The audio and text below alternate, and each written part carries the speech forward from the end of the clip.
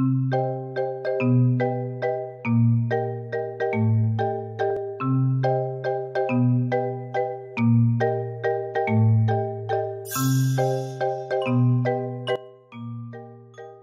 Caterpillar's Voice by Stories to Grow By. One nice day, Caterpillar was out for a walk and came to a cave. My, said Caterpillar, this looks like a very nice cave. Caterpillar looked in the door of the cave.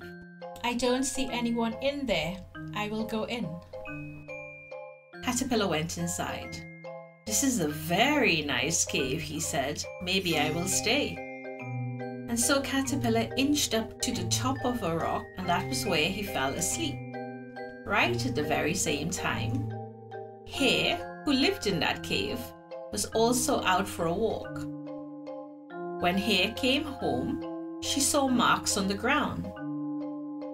Oh my, said Hare. These marks go right up to my cave door. Someone must be inside the cave. This woke up Caterpillar, and Caterpillar boomed in a very loud voice. It is I! Yes, I, who stamps rhinos in the earth and stomps elephants into dust.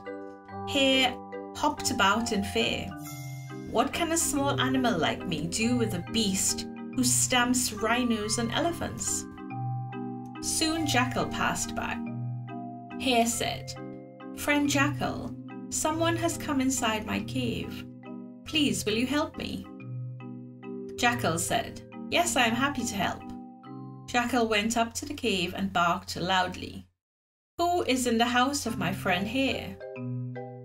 Caterpillar called out in a voice that rocked the earth. It is I, yes, I who stamps rhinos in the earth and stomps elephants into dust. On hearing this, Jackal thought in fear, I can do nothing against such a creature, and Jackal ran off as fast as he could. Then Leopard passed by. Hare told Leopard everything that had happened. Leopard said, I am bigger than Jackal, and I am more loud. At the door of the cave, Leopard yelled, Who is in the house of my friend Hare? Caterpillar called back in the same way he had done before. Leopard was surprised. He thought, if this creature stamps rhinos and elephants, I do not even want to think about what he could do to me. And Leopard ran off very fast. Next, Rhino passed by. Everyone knows how big and scary I am, grunted Rhino. He marched up to Hare's cave.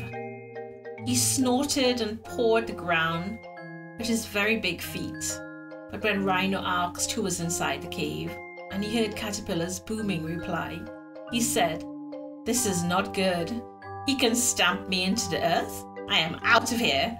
And Rhino ran away, crashing through the forest. Even Elephant tried to help. But like the others, when Elephant heard what Caterpillar had to say, he knew he had no wish to be stomped underfoot like dust, and he ran off very fast too. Hare did not know what to do. Then Frog passed by. What is wrong? Said Frog. And Hare told him. Maybe I can help you, said Frog. I wish you could, said Hare. But Jackal tried to help, and Leopard tried to help.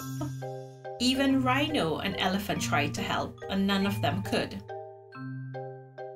Still, said Frog, let me try. Jackal, Leopard, Rhino, and Elephant heard their names spoken, and they came up to see what was going on. What, you? Laughed Jackal. You are too small. You cannot help, said Rhino. All the animals laughed. He wants to, said Hare. Why not let Frog try? And so Frog went to the cave door and asked who was inside. He received the same reply as had been given to the others. Then Frog went more close and shouted, I, who am the strongest of all, have come at last. I am the one who stamps those who stamp the rhinos. I am the one who stomps underfoot those who stomp the elephants. When Caterpillar heard this, he trembled. He could see the shadow of Frog coming closer and closer. He thought, after all, I am only a caterpillar. And Caterpillar inched out of Hare's cave, hoping that no one would see him. But they did see him. I would never dream of staying in that cave, said Caterpillar with his nose in the air. An echo like that is far more crude for a fancy creature like me. As Caterpillar sniffed away, all the other animals laughed at the trouble such a small thing had given them. The end.